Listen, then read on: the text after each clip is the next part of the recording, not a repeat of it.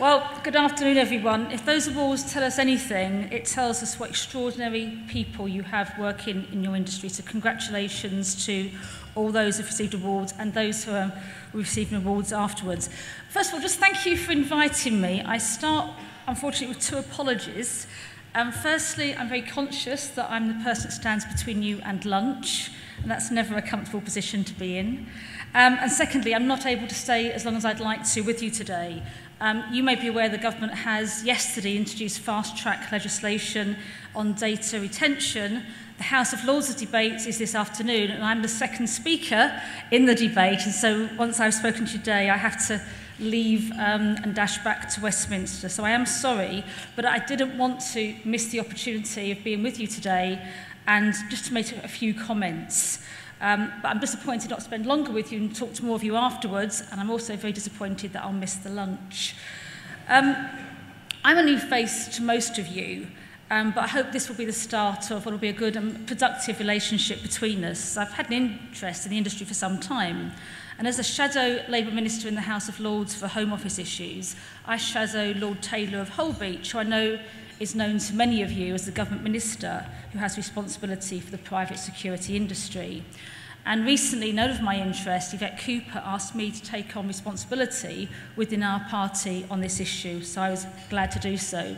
So I'm new to you, but I have been around a while. I did 13 years as a Member of Parliament. I was a Minister in the Department of Communities and Local Government, the Cabinet Office, and also spent 3.5 years as Minister in Northern Ireland. I was the Parliamentary Private Secretary to the Prime Minister for 2 years, and I've now been in the House of Lords for 4 years and dealing with home issues on our front bench for the last 3. So I hope the experience I bring to this role working with you will be helpful to all of us. There's just 3 things I'd like to say today. I think firstly I'd like to say something about my initial perceptions about your industry.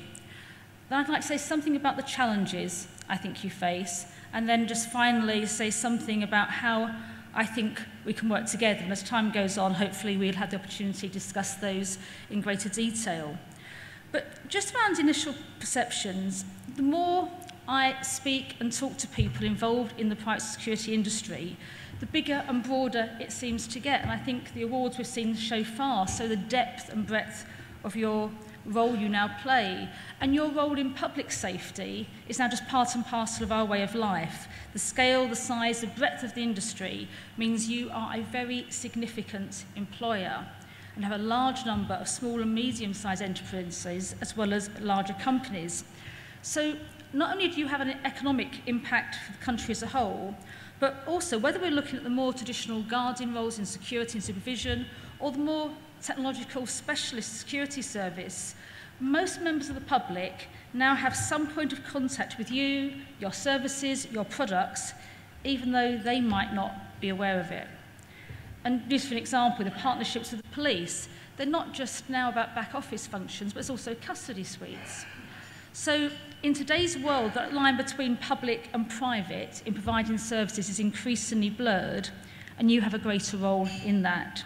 Private staff might be employed by public agencies, companies will have public sector contracts, there's domestic security, business and personal security, and of course new technology has brought new challenges, for example in cybercrime. Last week I tabled amendments to a government bill on serious crime, seeking to beef up the provisions in that bill on cybercrime. This week we're proposing new amendments on identity theft, which bizarrely isn't in itself an offence, because these are relatively new issues coming forward. So the landscape that we're all operating in has changed not just from 50 years ago, but from 20 years ago and even 10. Increasingly, local authorities and the police are working with you, so often the public won't be clear whether your front-facing role is by the police or local authorities or private companies. And your work in cybersecurity, intelligence, IT forensics, for example, is developing in partnership with the government and others. And today, that is really central to the protection of national infrastructure and national security, as well as those more traditional roles that you're well known for. There's a traditional Chinese curse. I always think it's particularly apt to business and politics. And it says there are no problems in life, they're just challenges and there's opportunities. And as you make most of those new opportunities, you find new challenges present themselves to you. So if we just look at some of those challenges, it just seems to me, looking in, that it's never been more important for the industry to have not just a good reputation, but an excellent reputation. Over the past few weeks, my main area of work has been on the Serious Crime Bill. And that's a new government bill to tackle serious and organised crime and some of the most serious threats that's faced for a peaceful society. It might be drug trafficking, it might be people trafficking for slavery and prostitution, child pornography, paedophilia, all of these issues, and it's also money laundering of the ill-gotten gains of these activities. Where I think this is interesting to your industry, and I've raised this in debates, is that measures have been introduced so that anyone who knowingly profits from organised crime, even if their specific role isn't illegal, is committing an offence. Now, this is largely targeted at dodgy accountants, lawyers and landlords, for example. But the professional associations who represent these groups, who have a vested interest and a clear interest in ensuring their members are honest and decent and act within the law, they haven't called for these measures, and they question whether or not they're needed, given the other measures that are already in place to protect them and their customers. So that's a debate we're working on. But yet here, in the private security industry, we have a profession that is begging the government to introduce legislation for regulation. We have an industry that's actively lobbying the government for regulation. We have an industry that has responded in massive numbers to the government's consultation on regulation, and yet we've seen nothing. Now, my understanding is the only consultation the government has issued that had a bigger response than yours was the one on gay marriage. And yours had the virtue of being virtually unanimous. So I don't understand the lack of will to legislate. I'm not going to criticise government unfairly. I've been in government. I know it's difficult to get parliamentary time to do all the things you want to do. And I also know the frustration as a minister wanting to get legislation in your area when you see other, what you think are less important bills getting priority over what you think is crucial. So I never expected ministers to take regulation through on day one, even though my understanding is that most of the groundwork has already been done. But that timetable the government announced is now slipping and falling away. In the last 2 years, we've had 2 bills where the regulation of the private security industry could have been included. And not only did the government fail to do it, it actively stopped it. Antisocial behaviour bill, introduced last year, was what we call a Christmas tree bill. It means you just hang everything on it, throw everything into the bill.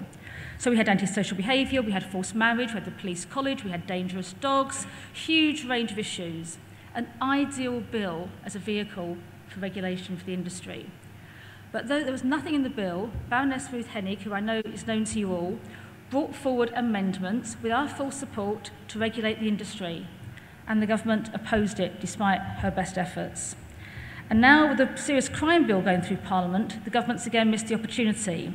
So that makes your work, I think the excellent work that you're doing, maintaining and enhancing the industry reputation, more difficult. And there are 2 areas that feed into that. And one is gender equality and one's the churn in the industry. When we're seeing more public-facing roles of the industry, there can only be a benefit to getting better gender balance and not to lose out on the talents of so many, of 50% of the population. And we can see here today that more women are becoming attracted to the industry. Because much of your work is gender neutral, and I know that you recognise those challenges and the opportunities here. And I think I'd welcome today the election of Pauline Nordstrom and congratulate Pauline on not just someone whose reputation and knowledge make her an excellent choice, but as just the second woman to chair the BSIA, I think it's an important front-facing role that she will have for the industry. Congratulations, Pauline. So in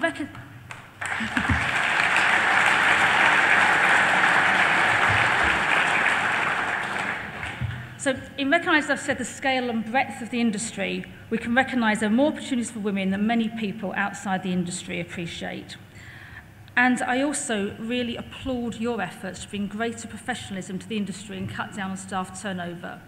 Skills for security is an ideal opportunity to show the industry as a career for the young and the not so young, and the men and the women who want a longer-term career and not just a short-term job. So in both these areas, not only do you as associations, businesses want your members to step up to the challenge and play your part, you have a right to expect government to do the same. Now, last week, I got told off a bit by the Minister because he chided me for raising the issue again. And he made a slightly obscure comment for having spoken to Lady Hennig about the issue on the bus. She leaves no stone unturned in raising the issue. And he then went on and said that the government is working to achieve measures that he thinks the House would support. So it's not just the lack of urgency, it's working to achieve and we're aiming to get, but it's also the lack of certainty of seeing any action in this Parliament. The time hasn't just slipped, it's fallen off the cliff, and we're coming to the end of the Parliament with no meaningful progress, despite your best efforts to get the best for your industry. So in terms of how we can work together for the future, I think you're doing absolutely the right thing in lobbying for regulation. You're showing that responsibility, a commitment to your industry, and you're enhancing your reputation in pressing for that regulation. It's not an ideological issue, it's only used for purpose and when a case can be made for the benefit of regulation. And you're clear about that purpose, you're clear about the benefits, and I believe you've made your case. And we believe that in that case as well, we believe in that regulation for the industry and believe you deserve better. So I look forward to working with you to make that case heard at the highest levels. So thank you for inviting me along today. I really do hope you enjoy your lunch. I'll look enviously at the food being served as I leave, but enjoy your lunch and I look forward to meeting you again. Thank you.